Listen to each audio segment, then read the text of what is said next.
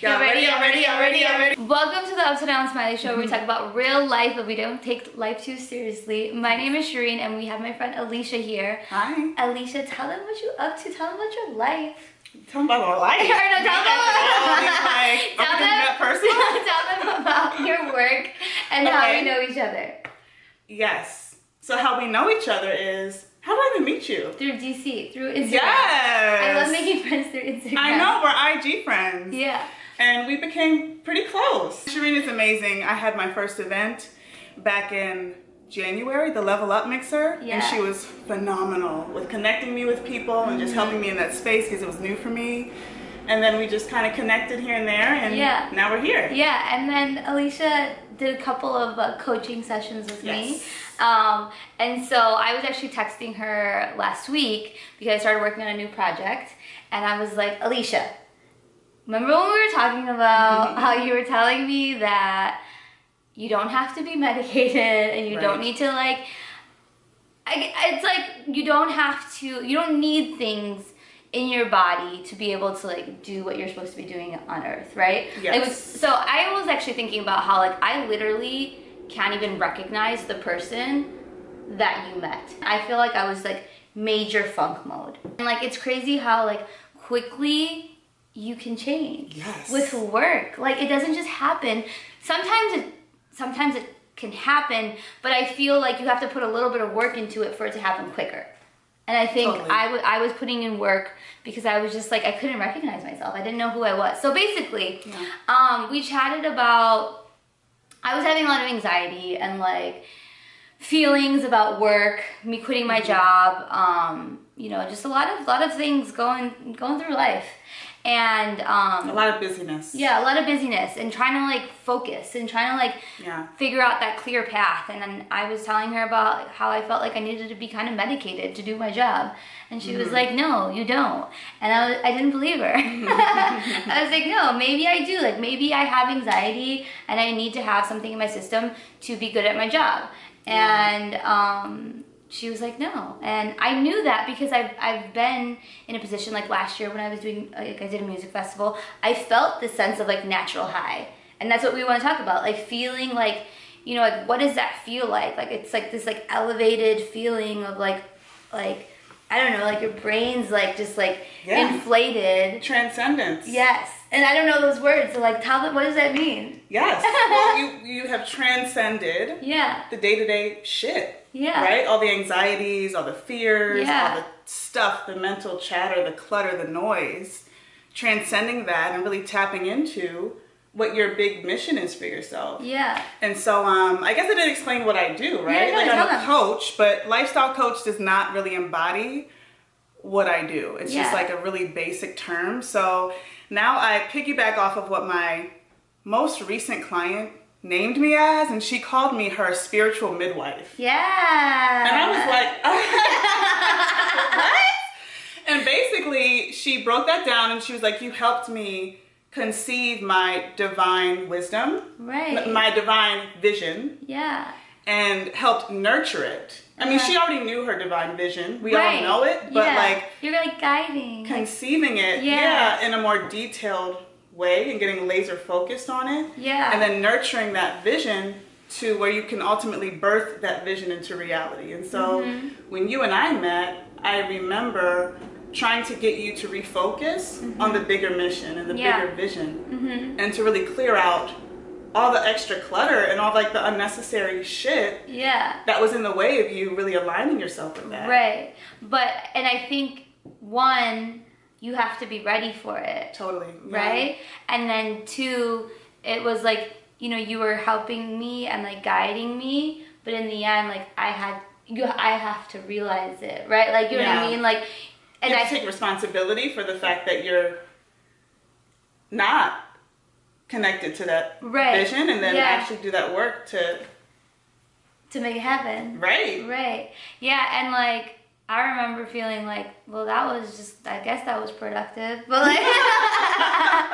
but I do remember after our conversation, you were like, okay.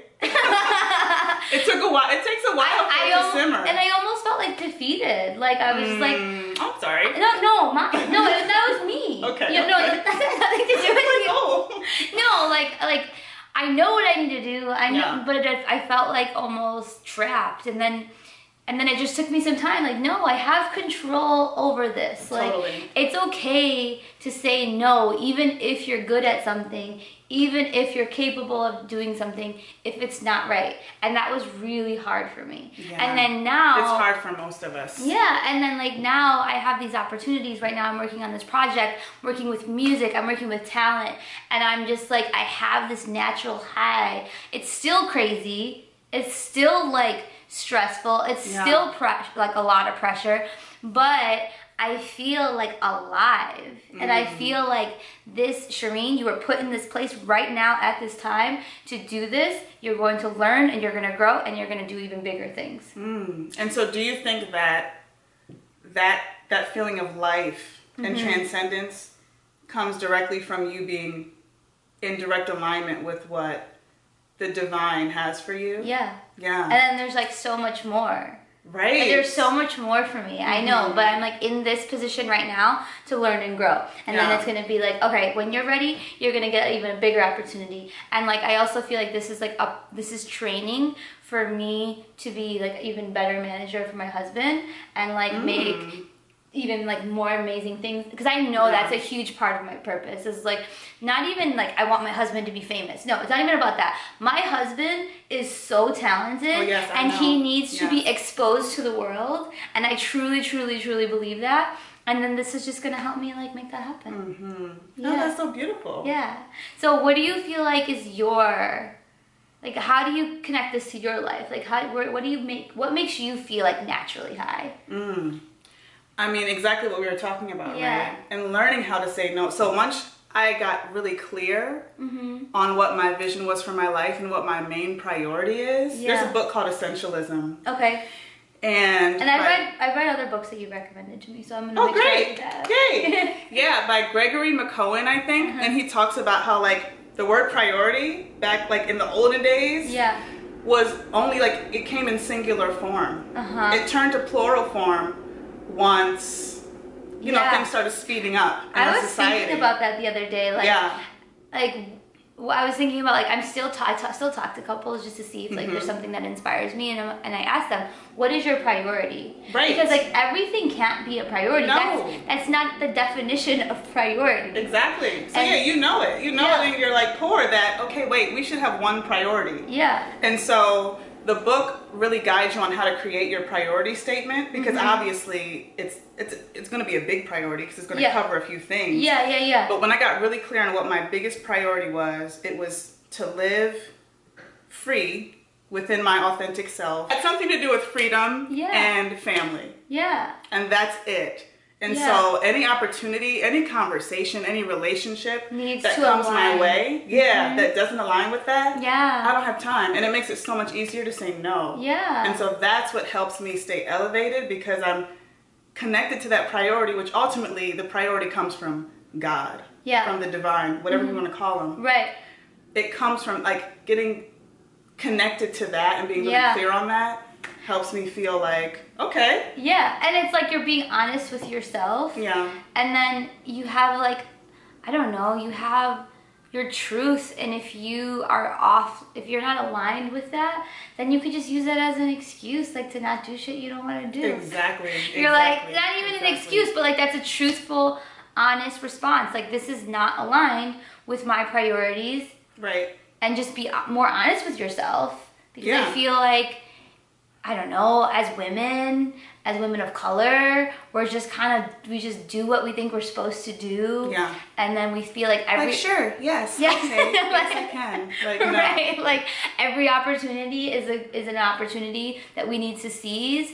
And I'm learning that like, I'm appreciative of these opportunities. I'm appreciative that people like trust me, that believe in me, that want to come to me for my services, but not every opportunity is a great fit. Totally, because at the end of the day, if we say yes to something that's not aligned, we're going to hold resentment. Yeah. It causes irritation. Yeah. And it's just detrimental for everybody involved. Yeah. Like, it's a lose-lose for everybody. You're not going to be able to give them what they need, or like, right, yeah, exactly. like it's not gonna, every situation should be a win-win.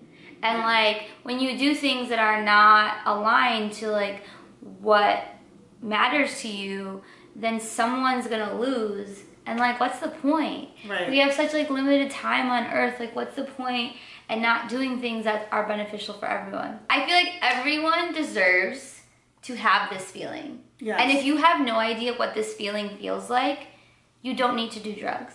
Right. You don't need to do drugs to feel this way. And I hope that everyone can figure it out. And I really feel like it's testing and trying different things. If you don't know for sure, like if you don't know what that passion is, it's like testing and trying new things. Like, that's true. And I think also getting quiet. Yeah. Like, just shut down the thoughts. Stop asking people for opinions. yes. Stop outsourcing or going out in the external world, You know. to get validation Yes. for what you should be doing. Like, to me, if you're confused, the key to that is quiet and stillness. Yeah. Until you hear that little voice. Because like, our intuitive voice is like, we can quiet it down. Yeah. And it becomes muted after a while. Mm-hmm. And so we have to like crank up the volume. And the only way that happens is in a quiet space. Yeah. Right? Or not around anybody. Because nobody knows Nobody knows what you should do for your life. No. Only you know. Yeah. And if you're looking for validation from others, if you're looking for like the opinion of others, if you're looking for someone to tell you, like, that's what I wanted. I wanted someone to tell me what to focus on. And like, nobody was gonna tell me the right answer. I had to figure out what I was supposed to do on earth. Right. And that can change too. Totally. And now you're like, she just explained to me what she's doing. Like, Yes. you literally, she manifested Yeah. a career opportunity that fits her DNA. Yeah. Like, it's insane. Yeah. Because you got quiet enough to be like, okay, what do I want to do? What is my vision? And then like, that's the thing. It's like, we don't have to go seek it out either, right? No. I mean, you did. I mean, you obviously have to do the work, but Yeah. opportunities will come to you because now you're receptive and you're open, and the universe responds to that. Yeah. To that clarity. And you have to do some work. You do. Yeah, but you do. But like, But maybe not as much, because I Right. feel like the hustle and the grind is Yeah. like the thing now. Right. Like, you do not have to be out here running yourself ragged Right. to figure out what you want to do, or to like yeah. find your passion or find your You lane. You gotta enjoy your life. Totally. Yeah. But then obviously like the work needs to be done, but Yeah. it's a balance. Right. And the work, I really do believe the work becomes a lot more effortless. Mm-hmm. It's the work up here in the spirit and in the consciousness. Mm-hmm. That's where the bulk of the work happens. Yeah. Like, getting clear here, getting connected spiritually. Mm-hmm. That, I'm telling you, the universe rearranges itself in your favor Mm-hmm. when you can get that quiet Yeah. and that clear on where you're going. Yeah. The work becomes a lot less strenuous, I'd say. And feels less like work. Totally. Because I don't even feel like I'm working. Like, Yeah. I feel like I'm just like having fun, hanging out with DJs, like Right. like That's so amazing. like making.